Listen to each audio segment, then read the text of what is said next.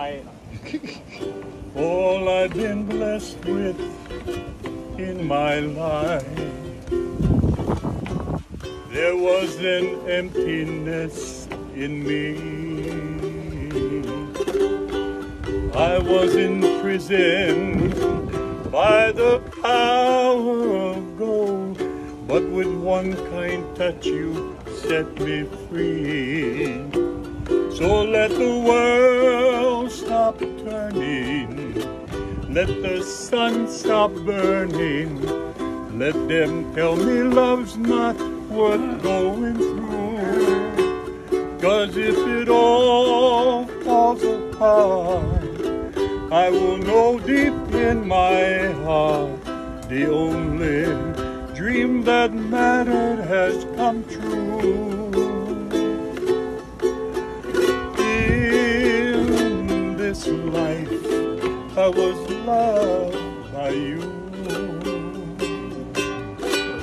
For every mountain I have climbed, every raging river crossed, you were the treasure that I long to find. Without your love, I would be lost. So let the world stop turning, let the sun stop burning, let them tell me love's not worth going through. 'Cause if it all falls apart, I will know deep in my heart the only dream that mattered has come true. In this life, I was loved by you. In this life, Lord, I was loved by you. Mahalo nui, Lord. Thank you, Lord. Aloha. Okay, Amaraya. No. I wanted to introduce yourself. My name is Laki Pomaikai Kaahumanu. I'm the senior pastor of Church on the Go, but I'm a descendant of Queen Kaahumanu, King Kamehameha's favorite wife. He had many wives, but his favorite wife was Queen Kaahumanu. They never had any children together, so she, Hanai, adopted 2 girls from her birthplace here in Hana. One of those girls is my great-great-grandmother. But because God, He's the King of Kings, He chose Kamehameha to be a king of Hawaii, to have our people stop fighting each other and come together in unity so we can be able to stand together. Because the word said if there be division in the house, it cannot stand. So we need to all worry.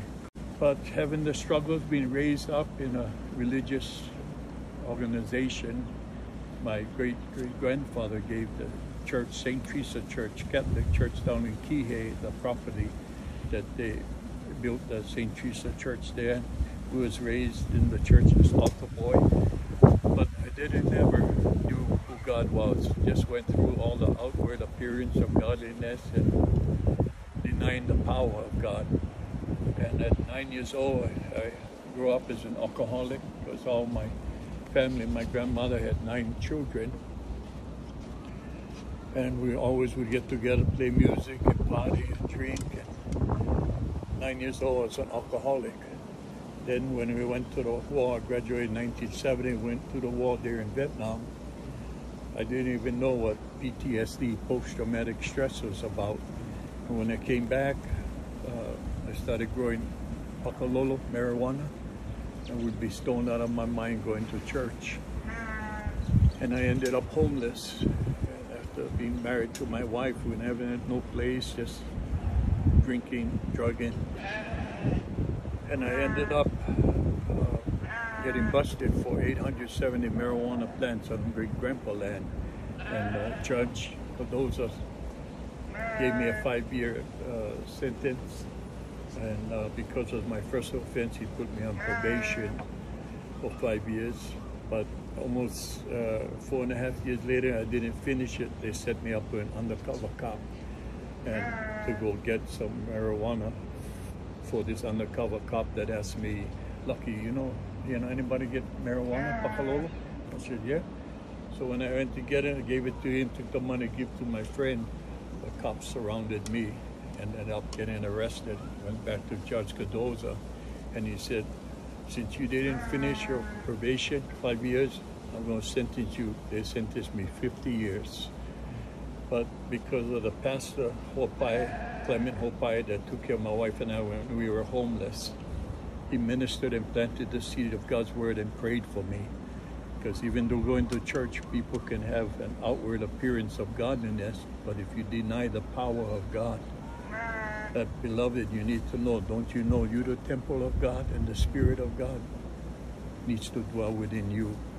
Book of Revelation said, behold, I stand at the door and knock. If any man hear my voice and open the door, I will come into him and sup with him and him with me. But I thought I could hide from everyone just playing Hawaiian music and worshiping God. But once you get caught up in the drug addiction, you're out of control. And in that prison cell, looking at 50 years of my life, maximum, 10 years minimum, I got on my knees and I said, Lord, if you can use somebody as stupid as me, get me the hell out of this cell, I will serve you. Instead of 10 years minimum, 22 months later, after I finished my seminary course of Church of God, the Lord opened the door for me. And what are the chances I would become the head bishop, senior pastor of Harvest Chapel, Church of God there in Lahaina on Prison Street? You see, beloved, God gonna get our attention, and he knows how to do it because he did it with Jonah, who didn't want to fulfill God's will to preach.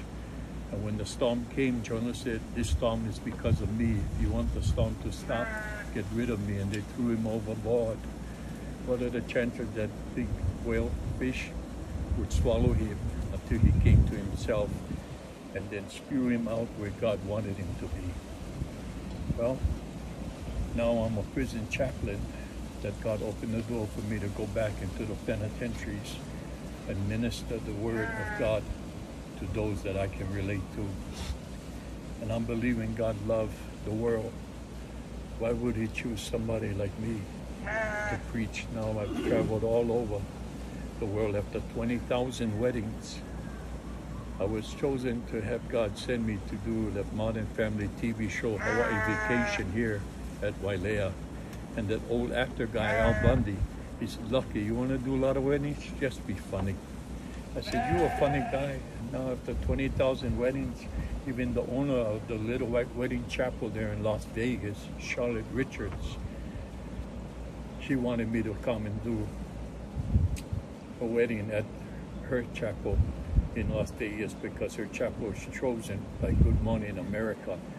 And so she flew me there, and she got like 5 chapels on a drive-through, about 8 ministers in black robes.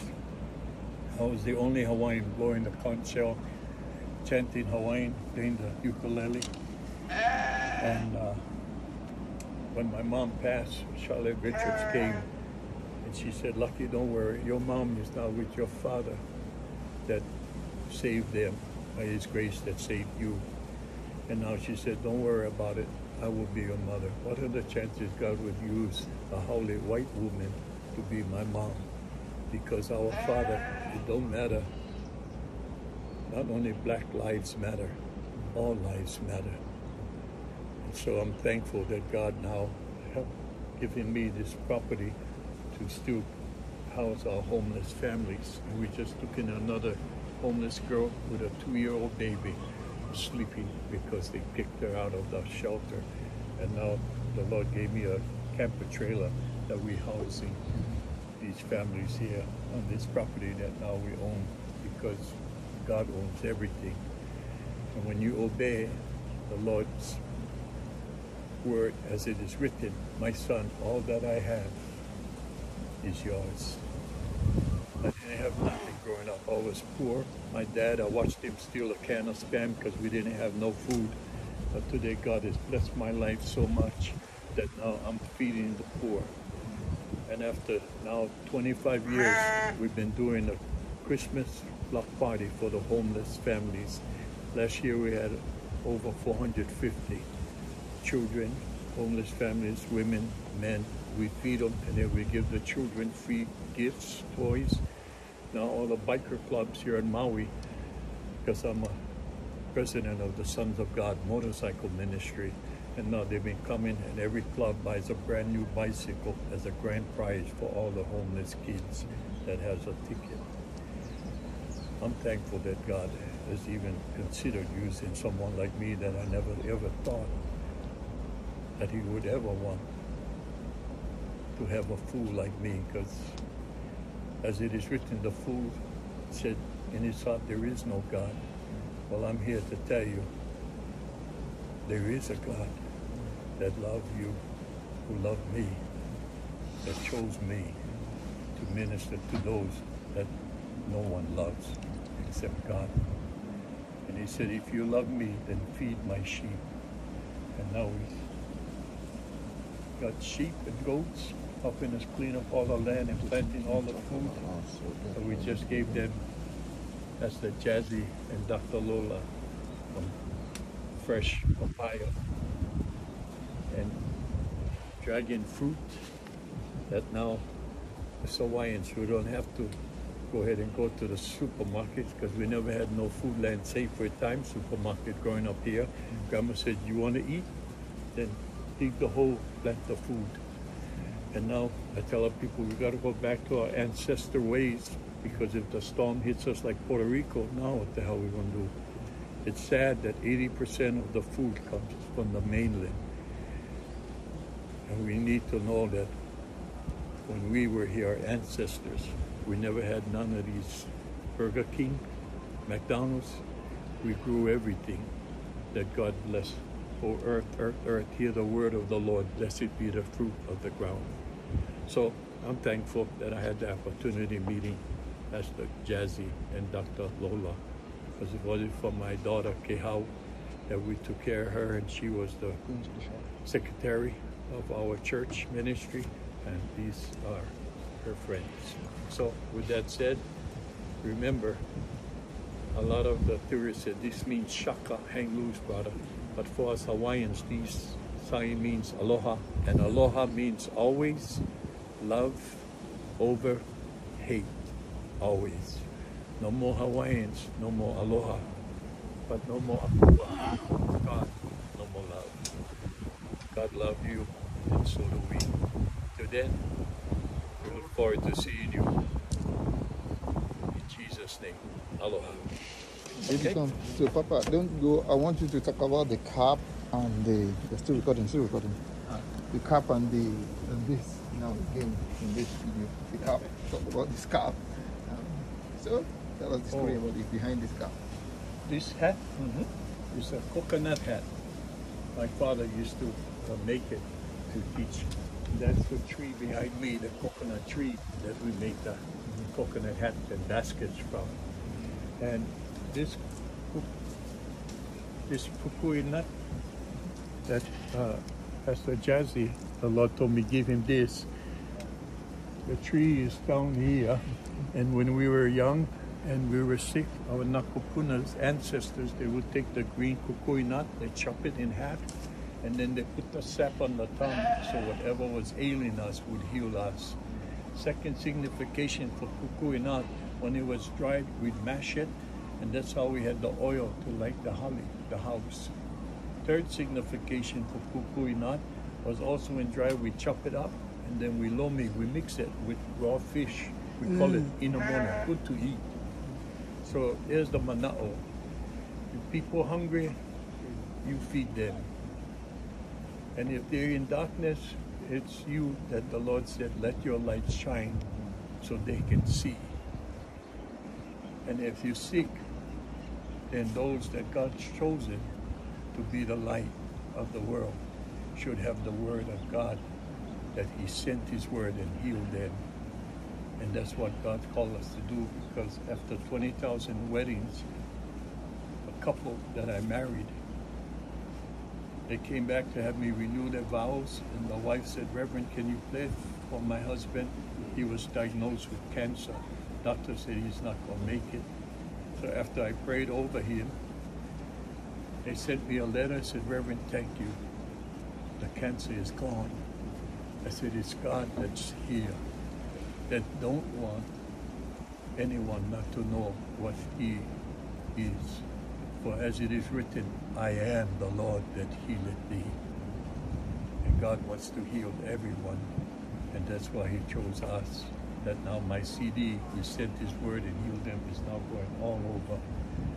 And Billy was supposed to die, but God had me, because his son called me and said, Papa, the doctor said Dad's not going to make it. And Mom, his ex-wife and sister said, pull the plug. So when he called me to come and pray, I went to the hospital, I laid my hands on him, I prayed, and then I told the nurse, do you have a CD player? She said, yes, Reverend, why? I said, play these CDs, all scripture reference to healing.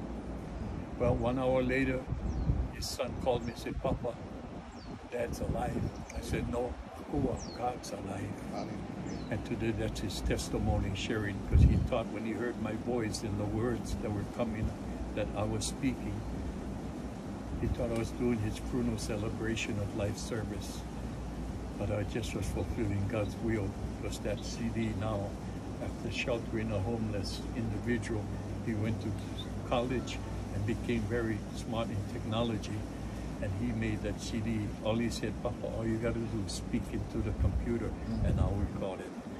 And today the CD is going all over the world, because God wants people to hear what thus saith the Lord. So with that said, now if you look, this is the seashell that we make. There's a fisherman hook, because he's a fisher of men. Hallelujah. And so am I. I think my hook is bigger though. Okay, God bless. Papa, tell us Aloha. how you met Billy. How you met Billy, Big Billy. Well, I was placed in the same cell when the judge sentenced me 50 years. And what are the chances God would put me in that cell with a criminal like Billy Hemsley? But it's not who we choose, it's who God has chosen us to be with. Because if it wasn't for me in that cell to pray for Billy and plant the seed of God's word, Billy would never have believed in a God that opened the doors. And what are the chances he would end up in Lahaina with his wife, Makana? And one day Makana came to the church and she told Billy, Billy, you ought to come see this pastor. And when Billy came to the church, he went back, he told his wife, that's my friend. And Makana, his wife, said, that's not your friend, that's the pastor. He said, no, that's the guy that was in the same cell in prison with me. He said, no way, he wasn't in prison. Oh yeah. See, don't matter where God sends you. His plan is where you need to obey. That God said, go you out and preach to everyone. For as it is written again, I sought for a man to make up the hedge and stand in the gap before me and pray for the land, for the people, so they don't get destroyed. And today I'm praying for everybody, whether it be now, been chosen by God to do the new mayor, Mike Victorino, wanted me to do his inauguration. And I told him, Mayor, you have the Catholic priest, you have the church bishop, you had the ministers, kahus from the Hawaiian churches. And he looked at me, he said, Reverend Laki, I want you. I said, well, it's God that chose me, because who would ever want an ex-felon? Well, when you read the word, why would God choose Joseph to give him a vision and have his brothers hate him because they didn't believe that God would choose him? And even when he was locked up in prison, God gave him a word, and that individual that he shared what God told him to tell him what's going to happen, he shared with the Pharaoh. And when he shared with Pharaoh, God opened the door and let Joseph out. And Pharaoh said, Joseph, because God has given you this vision to share with me, I'm going to put you in charge of all the land. Hallelujah. And if it wasn't for God choosing Joseph of the brothers that hated him, they would have died too, because there is no food except what God gave Joseph to plant. And now here's another ex-felon planting all the food and feeding all our homeless families to have them acknowledge God, because He's the one that brings the increase for everyone, including me. So with that said, God bless. Papa, Sorry, close with it's the getting song. too hot for me, and I'm already battling with the heat. Can you close with a song for us, Papa? Oh.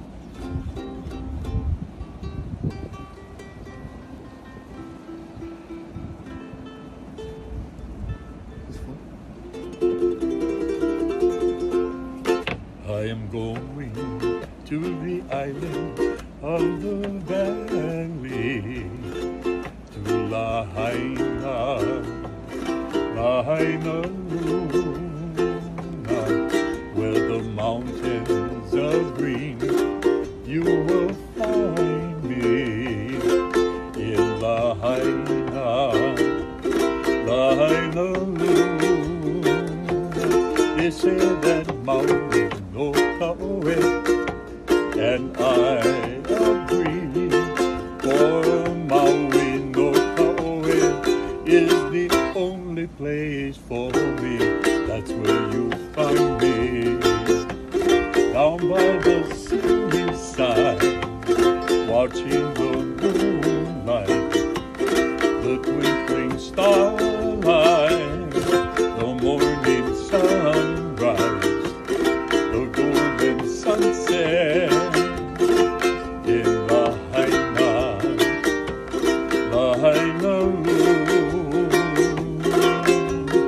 na.